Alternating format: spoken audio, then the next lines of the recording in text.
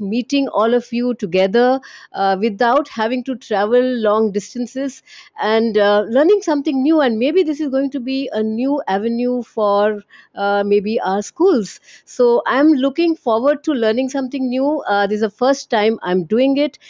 We might make mistakes, but that's the spirit with which we are going to be conducting this webinar. And I hope all of you are open to that, that when we learn, we make mistakes, we get our hands dirty, but we do learn and we move on. And that's what we're trying to teach our children.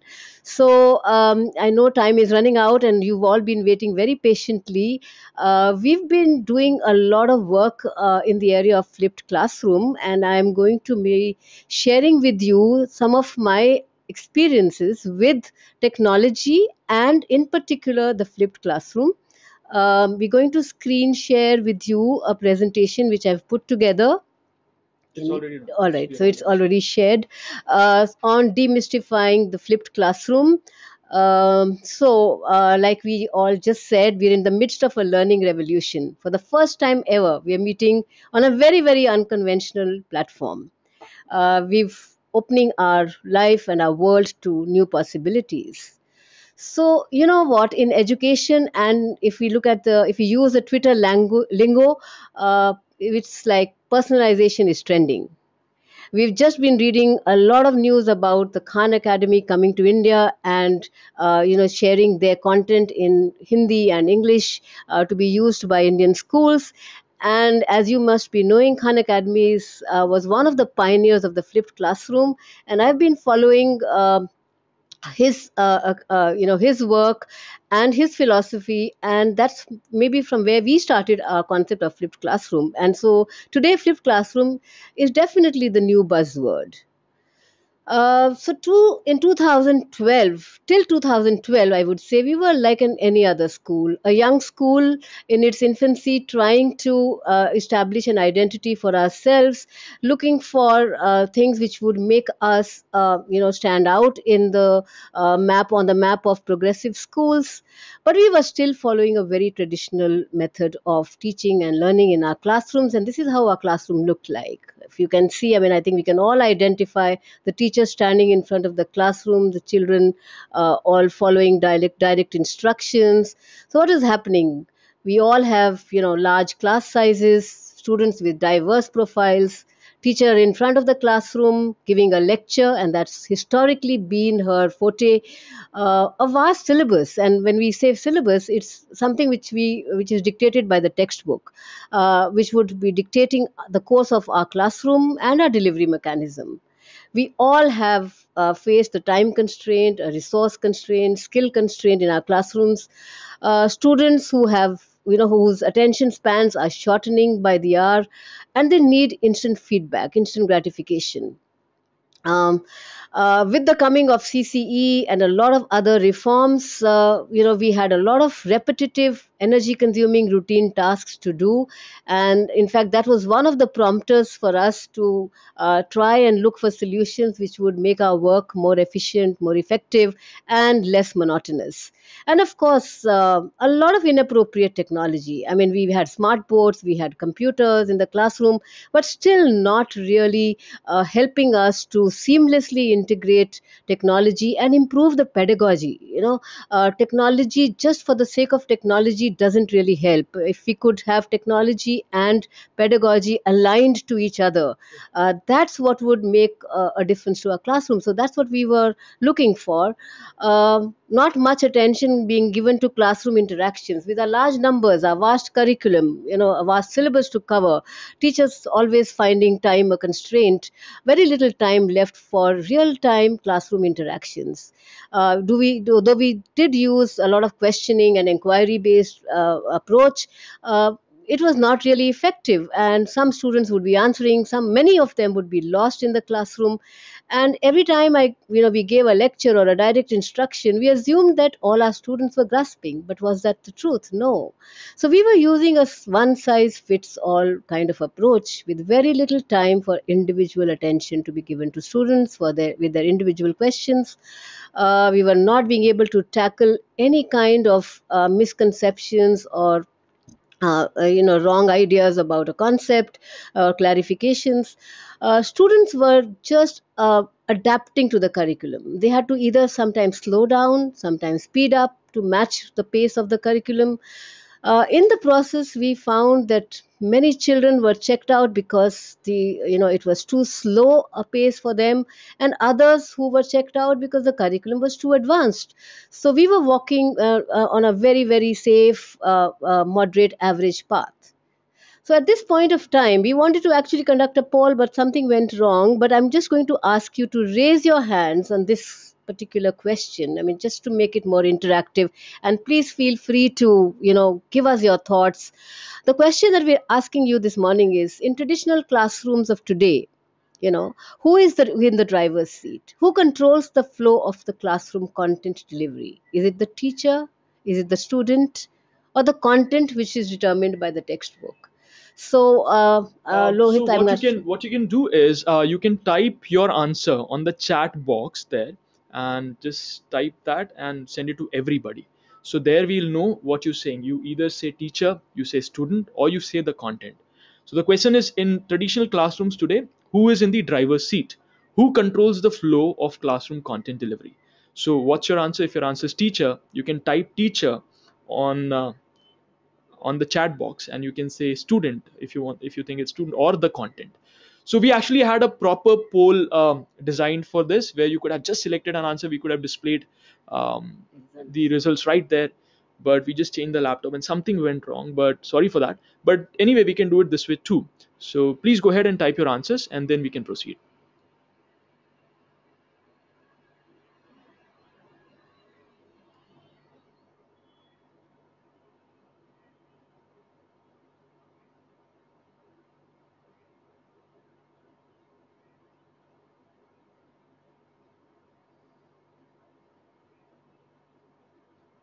So a lot of people are saying teacher. Somebody said teacher followed by Textbook followed. textbook Textbook followed by followed the by the yeah, teacher. textbook followed by the teacher. And somebody said teacher and kids both, so you can choose both the answers. Okay. Hmm. And Karishma says it's student. All right, so most of the people have said teacher. Are we still waiting for people to respond? People can respond. Okay, so let's move ahead. Okay. Another question. How do you think maximum student engagement can be ensured in the classroom? If they read about the concept at home before it is taught, by solving problems in the class instead of at home, by playing animations or videos in the class, by increasing the teacher interaction time in class, or by making the classroom more experiential. So I understand these are very long statements to type. So what you can Yeah, do is you can just say one, two, three, four, or five. So yeah. whichever option you choose, whichever you think, and you can choose multiple too. Um, should we keep multiple, or Yeah, it's multiple? Okay. yes. So you can choose one, three, five, or you can say two, three, four. So whichever you choose, you can again type it on your chat box.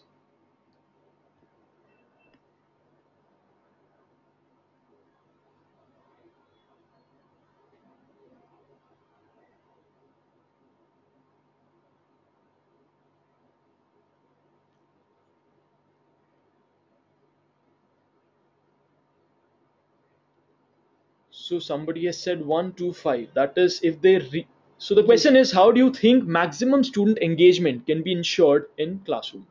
So if they've read book, that is if they've read the concept to be taught prior coming to the class, or by solving problems in the class instead of at home. Normally we give out homework to solve questions at home. So should you be solving questions in the class, or by playing more animations and videos in the class, like a lot of digital classroom companies would do? They would play a lot of videos and animations in Animations. the class, or by increasing the teacher interaction time in the class. So you'd want to take away a lot of technology and say, all right, this is the teacher, interact with the student, and that's how we can ensure maximum student engagement. Or by making the classroom more experiential. So you take them outside the class, you actually engage them with a lot of experiments. And okay, Yeah, somebody has said all. interesting. Yeah, that's interesting, Lohit. Nandita Sahu says all. So, okay, so if you're saying all these things would increase student engagement, but do we have the time to do all this? That's a big question. But you see, all of them have said five. So that's Five. one thing that's common in all the answers. Experiential. Let's go down. Yes, absolutely. So everybody has said five. Not a single person who has left five, which means everybody wants experiential learning. Some people have said one, but most of them have not said one. Okay, actually, most of them have said one. Yeah. So if they have read Four, about the five. concept to be okay, that. So there are three people who have not said one. Otherwise, everybody has said one, and two is there in three people, and otherwise. So what is by solving problems in the class instead of okay. So this is our response.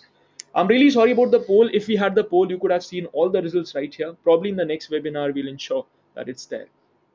All right. Can we close this? Yeah, you can go ahead and Okay. yeah. Okay, so one more question before we move on. How useful do you think is peer interaction in a classroom environment? So we could maybe how useful. So you could rate it on a scale of 1 to 5, 2 5, yeah. 1 being the lowest and a 5 being the maximum. So you could just put the number down between 1 and 5. How useful is peer interaction?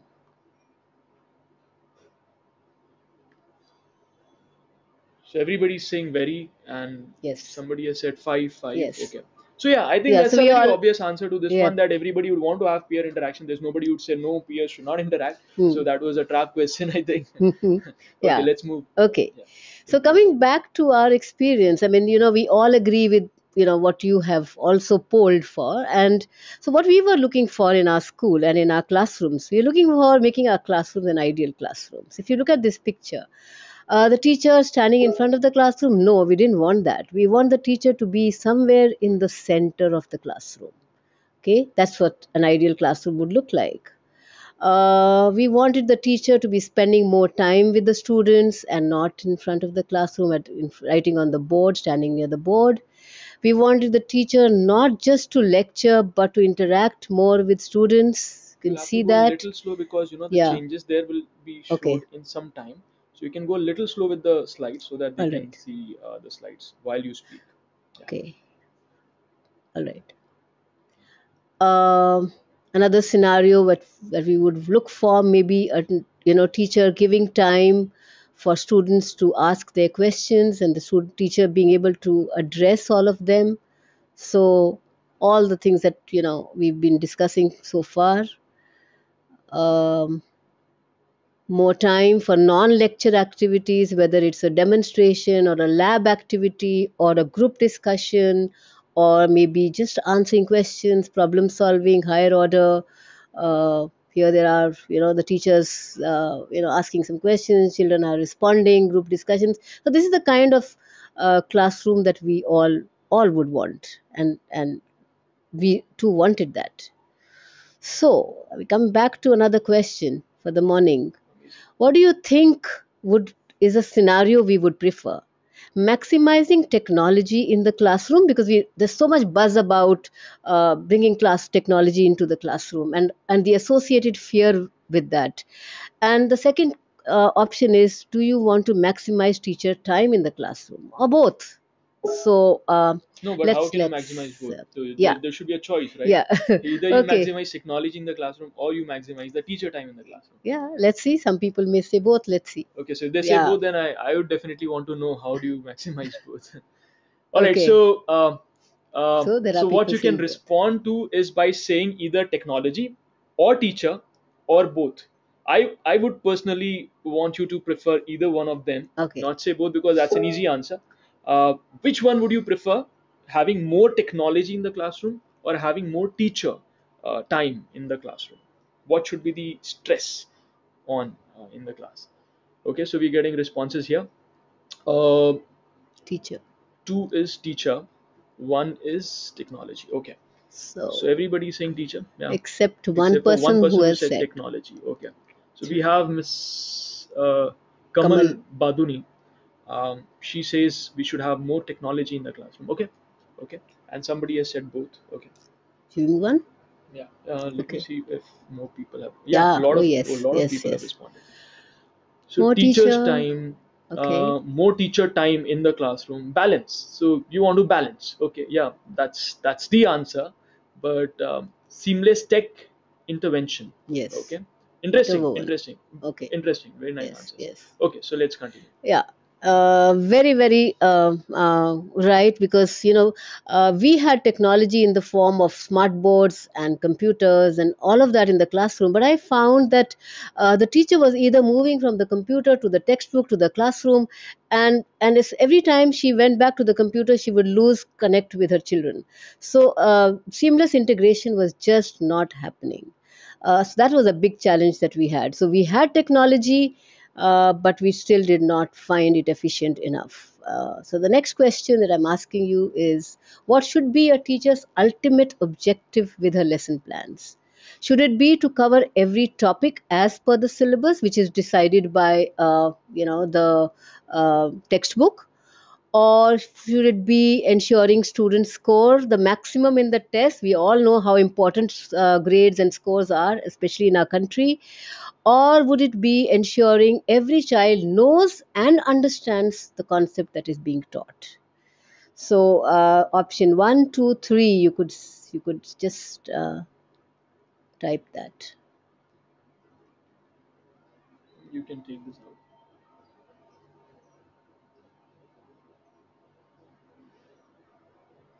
Just repeat the question. Yeah.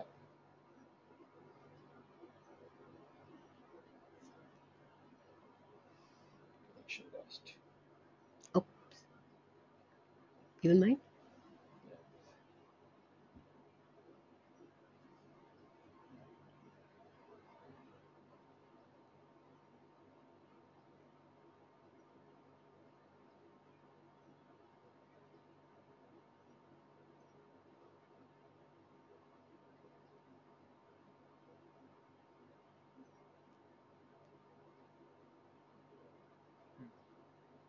Now something is coming.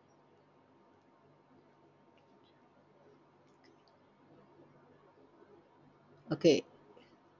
So, All right. I think we were off for some time because of the network issue. So we're back.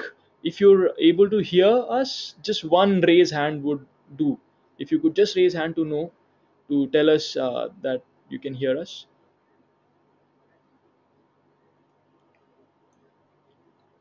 If you could raise hand, if you can. Okay, yeah, yeah. A yeah. lot of people have raised hand. Okay, Sorry, brilliant. sorry So for we're that. back. Yeah. We're back. So let us repeat the question. The final poll is on the question: what should be a teacher's ultimate objective with her lesson plan? So when a teacher creates a lesson plan, what is the ultimate objective she has in mind?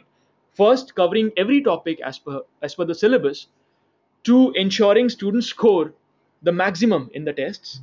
Three, ensuring every child knows and understands what is taught. Wow, so this is really tricky question. Huh? So you can choose only one of these three. What should be your ultimate objective? Obviously, all three are important, and that's what you cover.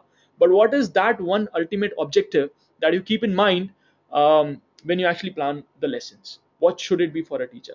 So please go ahead and respond on the chat. Okay. So C 3333. Three, three. Everybody has Said yes. yeah. So it's a unanimous So that we have to ensure that children understand what they are being taught, right? And know and understand. Okay. All right. So we also had similar challenges, similar dilemmas, questions that but I have a are very, very point to universal. make here. Yeah. See, you asked a question Hmm. that what should be the ultimate objective, Yep. and everybody said that to ensure every child knows and understands what is taught. Yes. But a lot of times when we take a step in the school, is that the step which is the best to ensure that every child knows and understands, or do we take steps to ensure that he scores maximum in the tests, or at times to ease the teacher's work? So for example, if you have a digital classroom in the school and you're playing animations, isn't that isn't that to ease out the teacher's work, because now she doesn't have to probably draw the hearts diagram? But if she had drawn the diagram, probably the student would have Uh, learned on how to draw the diagram. Yeah. And now he's just going to imagine. It's going to ease out the work for a teacher. And studies have shown that these students don't really learn so much looking at an animation in the classroom as opposed to teacher. So though we though the wishful thinking is to ensure every child knows and understands, what we do in reality is to normally Absolutely. take a shortcut. And that takes us back to the challenges that we listed earlier on, that with time constraint and resource constraint, it's not possible for us to. So there's a trade off. So if I'm trying to ensure that children are learning the best, the understanding is perfect, somewhere I may not be able to complete my syllabus. So that was a trade off that we faced in our daily routine. And that is when we decided that we need to change the way maybe we are looking at teaching and learning in our classrooms. Historically, we've been doing this, the teacher preparing her lecture, coming to class, standing in front of the class and giving a lecture, giving direct instructions. And we thought, let's look at a different way, and maybe if that is not working, we need to do something which changes the whole scenario. And that's when we decided to flip the classroom. So what happens when we flip the classroom? When we flip the classroom, we're flipping teacher instruction so that students watch and listen to her lectures for homework. So the lecture is now at home and not in class. And then use her precious class time for what previously was done in homework. So that's the flip that has happened. The homework has become the classwork, and classwork has become homework. Tackling difficult problems, working in groups, researching, collaborating, crafting, creating, all that happening in the classroom, and the lecture going into the house at home. Classrooms become laboratories or studios, and yet content delivery is preserved because the content delivery is still happening. It's just that the venue of the content delivery has changed from the classroom to the home, and the teacher is still the same. The teacher in the classroom and the teacher at home is still the same.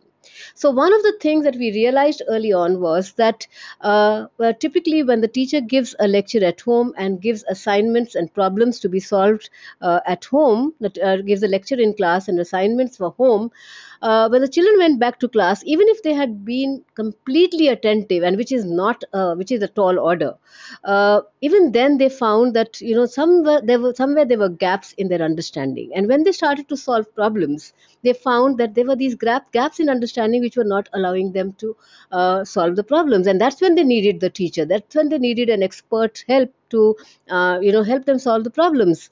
And if we could change that scenario, and if we could bring the problem solving into the classroom, that would be the time when the child would have the teacher when he needed him or her the most. And that's the principle on which the flipped classroom is based. So what did we do? We started to, we said, okay, so we're going to now record our lectures. Our teachers who give lectures in class, we'll put them into a small room, and let's start recording what they do in class every day. Which of course meant that we had to make the lesson really, really tight, so that a lot of work had to go into making the script really engaging and exciting for the children to be engaged by the video. uh, then we had to, video capture these teachers, and that was an exciting journey for our teachers because initially they were scared to face the camera. But as time went by, and they became more comfortable with the camera, they started to enjoy and feel a sense of empowerment and a sense of pride in the work that they were doing. And that was the process of creating our video books, where we video captured the teachers' lectures in a very cinematic form. Of course, a lot of teacher training had to be conducted because teachers had to understand now what is it to do, write a tight script which would capture everything that is there in the lecture, which is there in the textbook, and still make it engaging. Okay, and because the teachers are not there now in front physically there, but they're there in the video. A lot of teacher training also had to go into how do you face the camera, and also then into what would now the teacher do in the classroom, because the lecture has gone out of the classroom. That was the biggest challenge that we faced. The lecture has gone out of the classroom. The teacher who's historically been only used to giving the lecture in class, what does she do in class? So a lot of hand holding, a lot of teacher training was required for that. Classroom interaction became definitely more interactive, more personalized, more experiential. That's what we all said we wanted to see in our classrooms. Okay, and of course there were challenges that we came across, and the first big challenge was, and which the teachers were quick to point out, what if the students do not watch the videos before coming to class? And that's a very, very legitimate concern the teachers had, We've given the lecture to be watched at home, but are the children really going to watch them, and who's going to monitor that? Okay, so yes, No, so Lohit I'm just is no, I'm just typing to that all right. principal who has raised hand. So I'll just Okay, okay. So the question that we had in front of us was, how do we ensure that children watch the videos? In our experience, of course, we had children not watching the videos in the beginning, and the teachers had easy recourse to going back to the default mode, which was giving the lecture again, and so the purpose was getting defeated. But then we sat with the teachers and we said, you are not going to go back to the lecture method. You're not going to teach the lesson again. You have to prepare some engaging discussions and problem solving with the children. And once they started to do that, there were children who initially did not watch the videos, but when they came to class and they found the other children so excited, participating in the engagement, in the discussions in class, taking part in the activities, and they were getting left out. Slowly, they started to watch the videos at home. And this is exactly one of the objectives that we had. We wanted to transfer the responsibility of learning to our children. And they started to take on that responsibility. In a way, this was an exercise in pushing their boundaries, making them responsible for their learning, making them take the ownership of their learning. So for us, though it was a challenge in the beginning, and it would be a challenge anywhere, but I think our ultimate objective of transferring that ownership to them gets achieved when we do this method. The second, okay, so there's a question here now. We said children are all the time looking for instant gratification. Do you think an immediate feedback to students' performance during problem solving, does it help in learning? Does it help them? That's the question we're asking you now. okay, so I'll just come in again, technical guy here. So the poll question is: does an immediate feedback to students' performance during problem solving help? So I think the answer is quite obvious, and let's see what people write though. You can type your answer. It does help, but if you have anything to explain or if you have anything to say, you Hmm. can say it right there, and Yeah, we'll maybe we wait can have for. a qualitative answer in case there's somebody who wants to not So just yeah, say yes or no. I love the way you are responding. Actually, it's amazing. In Yeah, just half an hour of time, we have 60, 61, 62 now responses which we've received from people, which is amazing. Everybody is saying yes, so that yeah, had to be the answer. Obviously, absolutely. you give feedback to the child immediately, and that's how it could move faster. Yeah, Yep, yeah. yep. So let me just go to the dashboard. And dashboard. Yeah, thank you. Okay.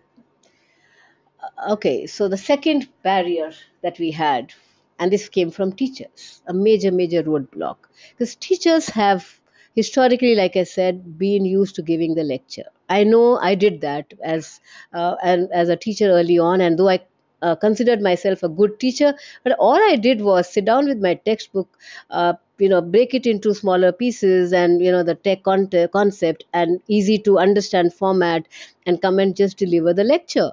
Over the years, that's what we've been doing, standing in front of the classroom, maybe using the blackboard to write something, but essentially a one way interaction, a one way flow, the teacher delivering a lecture, assuming that everybody is going to be understanding. Now the lecture has gone out of the teacher's classroom time. So what does the teacher do in the classroom? And that was a big concern, a major roadblock and barrier to the implementation of this model. They didn't know what to do with this. Whatever you can do now in class. You have free time. I mean, we would all the time been saying and giving that excuse that we don't have enough time to do problem solving. We don't have time to have deeper engagement. And now I have the time, but I don't know how to use it. That was the challenge. Okay. So, teachers knew only how to lecture. When teachers are asked to replace their in class lectures with videotaped ones, which learners are watching at home, they don't know what to do with this. There was a void in the classroom now. So, another question now: how big is the need for adding to the teacher's resource list for classroom delivery? So we're saying the teacher now has to really push her boundaries. She has to now go beyond the lecture, but she doesn't have the resources.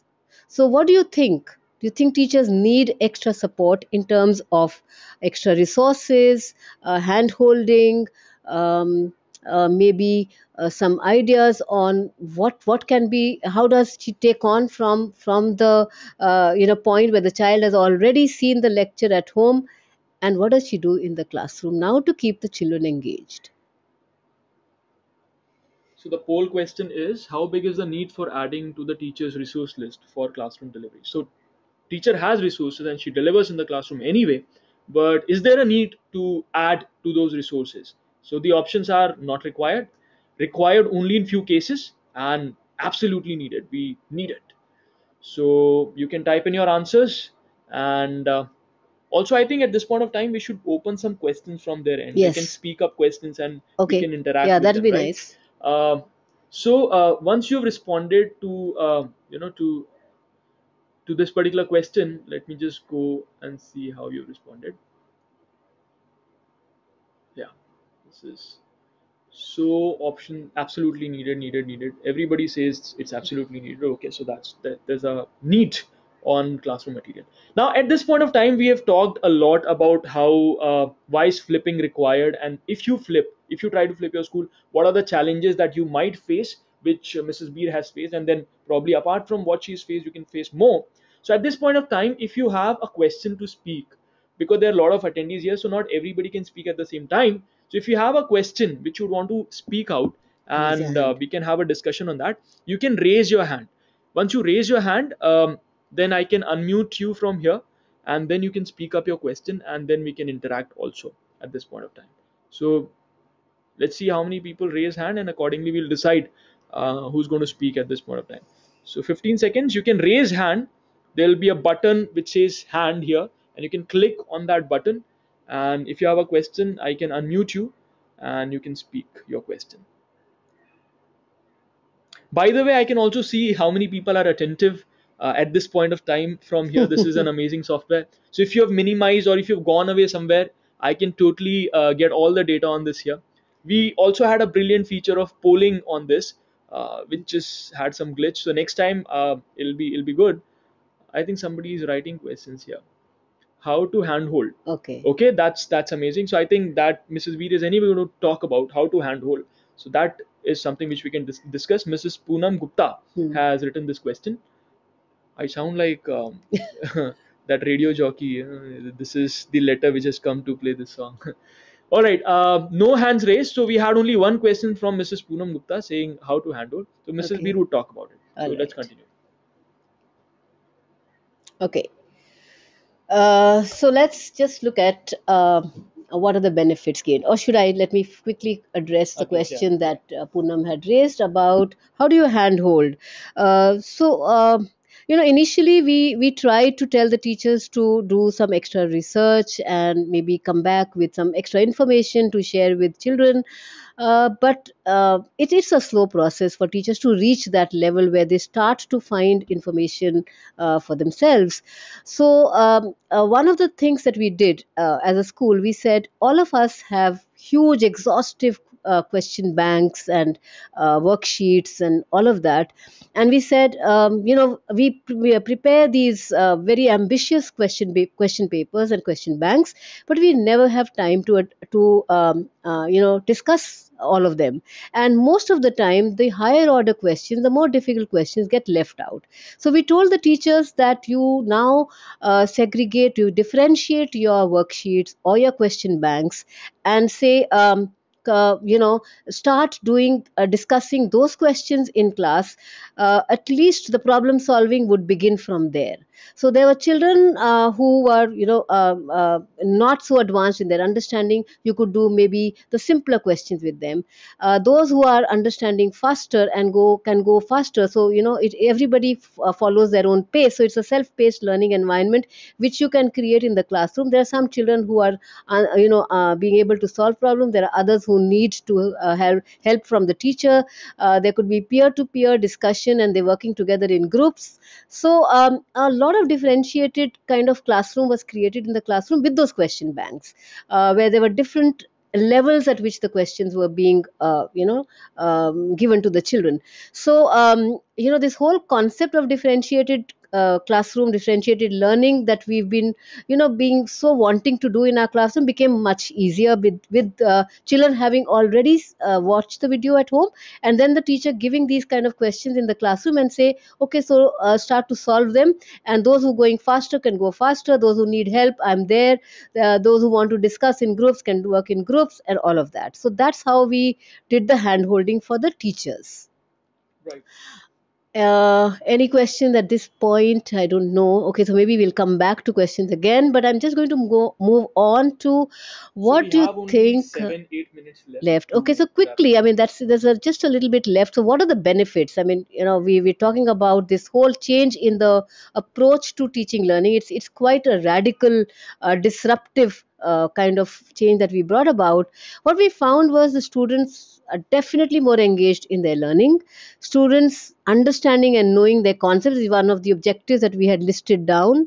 Students learning at their own pace because they have the video with them. They're able to watch the video again and again. They were able to stop the video, pause it, watch it again, rewind it and watch it.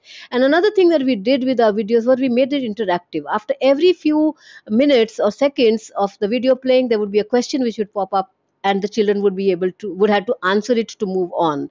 So there was a lot of engagement, a lot of self-paced learning that happened.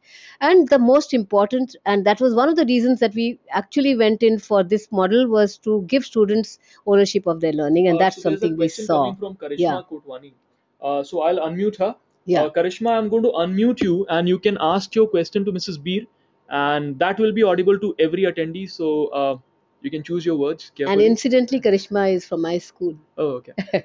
So yeah, I'll just unmute Karishma. Yes, Karishma.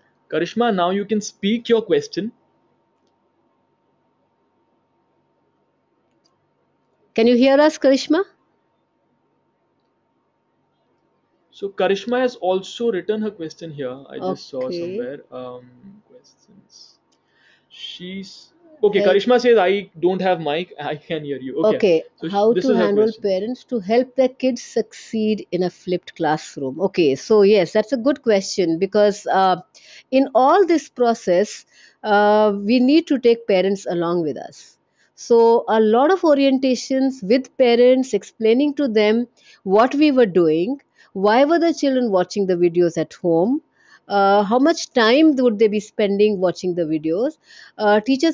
Parents had to buy in into this whole model, uh, and taken them through this whole journey of how is it going to benefit. And of course, very critical for parents was the reassurance that students' academic performance and their grades would not be compromised. So that's a promise that as a school we had to make to the parents, because when you're trying out a new idea, there are parents who might say, why are we being made the guinea pigs? And there were children who asked me this question, but I felt that we it's not enough to all the time complain about a system and not try out something new, but in the process, keep getting feedback from students and teachers and parents, so that it became a very organic growth for our school.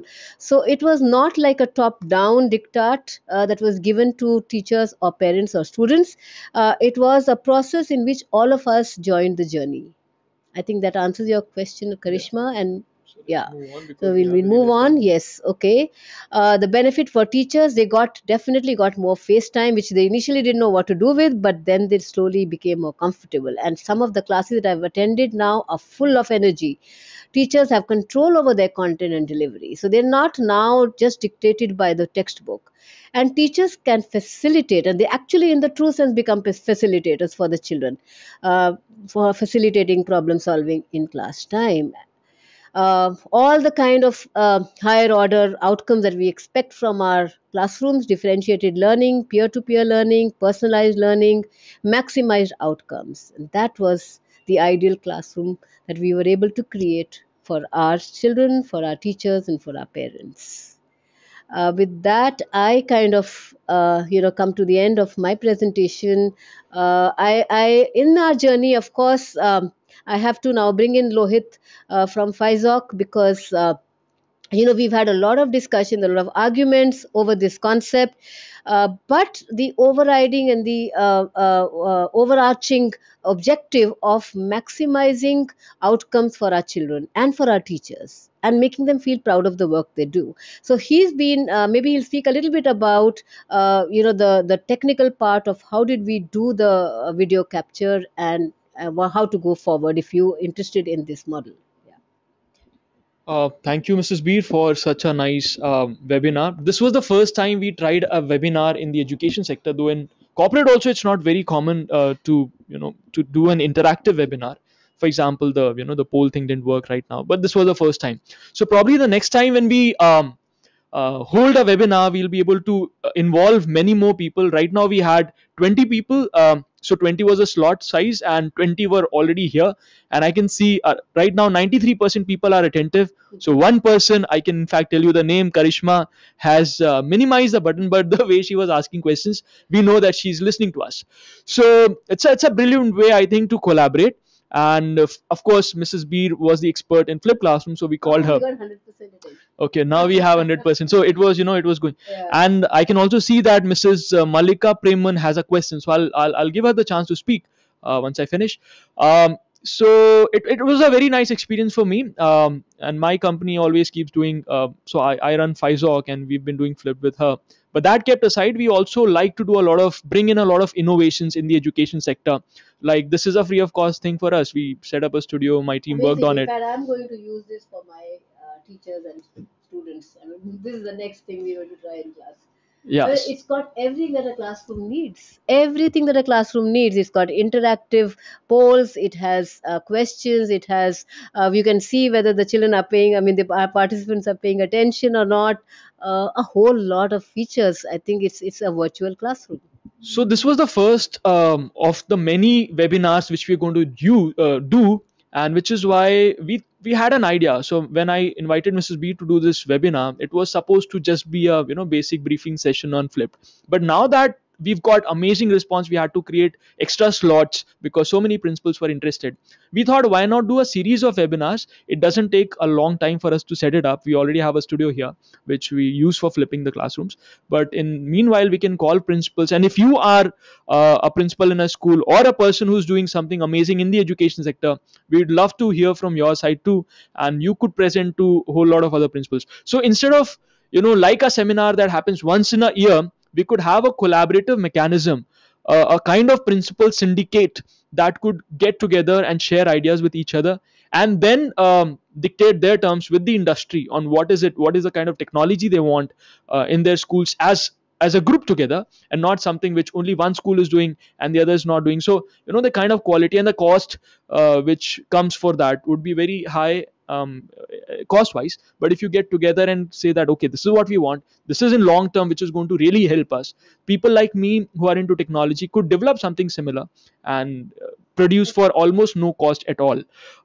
So this was the idea, and we'd be sending you a follow-up email where you can tell us if you have a topic to speak on. We can arrange a webinar for you. And also, if you are interested in flipping your classrooms, my team would be sending you a mail, and people were asking how to handle and everything. So that's something which we do on professional level. So we're working with DPS chains, we're working with Pudar chains, working with Khaitan chains. So obviously we can get in touch and we can do a free demonstration in your school. Also, if you want to hear from Mrs. Beer, her email ID is up on the screen. Her email ID is beeravnita@gmail.com. So you can write to her and talk to her on email. We have two raised hands, and we have many questions which have come up. Let me see how much time. 6 minutes has left for us to do this. Which standard you started with, Mrs. Beer? Which standard did you start with? Okay, in a formal manner, we've started from grade 6 to grade 12, where we video capture the maths and science lectures of all our classes, from 6 to 12. But the philosophy of flipped also transcends down to the lower classes. Of course, it's done differently, in a different variant. The teachers are adapting, tweaking it to their requirements, to their children's requirements. So a lot of solutions that we've used, but the philosophy is the same, that can we collaborate, can we make children collaborators in the teaching learning process. So that Yeah. was Mrs. Poonam Gupta asking the question. Now we have Mrs. Malika Preman, who asks, how many videos is the student watching on an average daily? Okay, so the teach. Okay, let me look at the video watching time would not be more than 20 minutes maximum, because we don't give the entire video for the children to watch at home. The teacher assigns a part of the video. So the video, though the video may be for a maybe 1 hour or half an hour, 45 minutes, covering the entire concept, but only a part of the video would be assigned to the children to watch at home to come prepared with for the next day. So I think it's a substitute to the book, right? So Yes, book, exactly. because reading a book was not so interesting, and also he had to then go on internet Yeah. to figure out more about that particular topic. So then the ebooks came, Hmm. wherein you could read. But now this is something like a video book, where instead of reading a book, you're watching a video which has a lot of teachers speaking, has animations in it, has questions popping up in between, and also then we have our own software that tracks every student's behavior while he watches the video. So it figures out whether the student has watched it completely, which parts has he skipped. We also have a score on recall. So if he's watching the video, is he mentally present there, or is he just watching it and nothing is registering in his head? So probably if you are interested in flipping your classrooms, we can give a presentation on how have we done it, and then probably you could discuss and figure out how we can do it for everybody.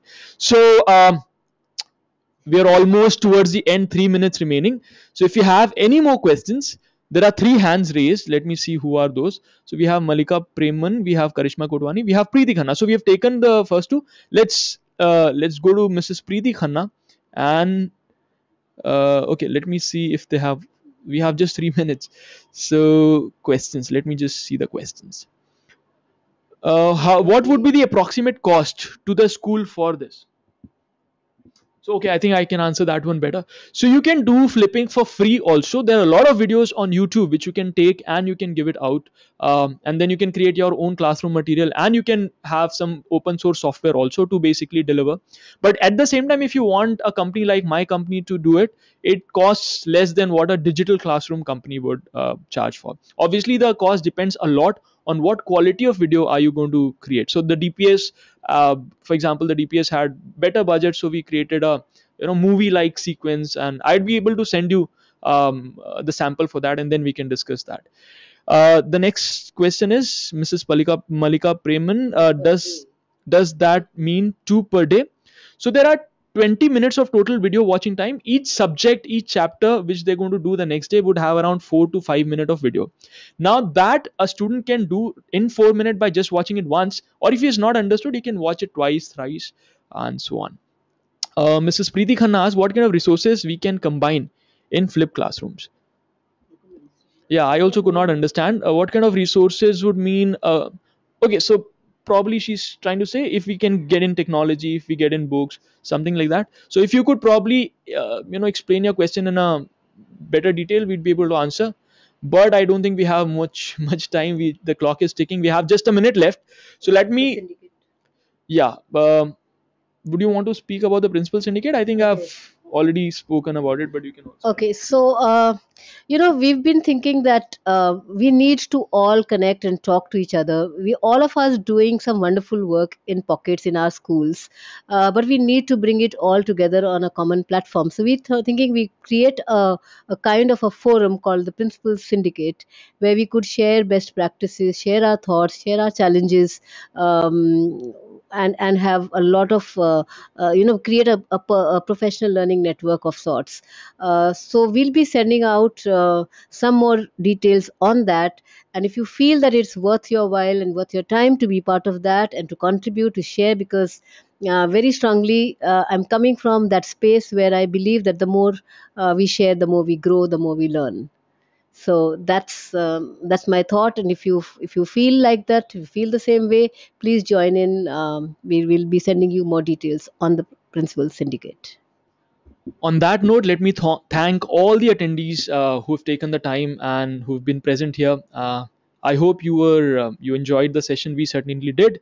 Only some things which did not work well. Probably in the next webinar, it would be much better. Um, So thank you all for coming. Thank you all. You'd be getting an email with the recording of this whole webinar, and you'd also be getting an email of principals syndicate, which Madam talked about, so that we can all be a part of the same. And if you think you have something to share with all the other principals, you can write to us, and we can arrange a webinar for you. So thank you all for coming. Thank you. Thanks Bye again. bye. Thank you.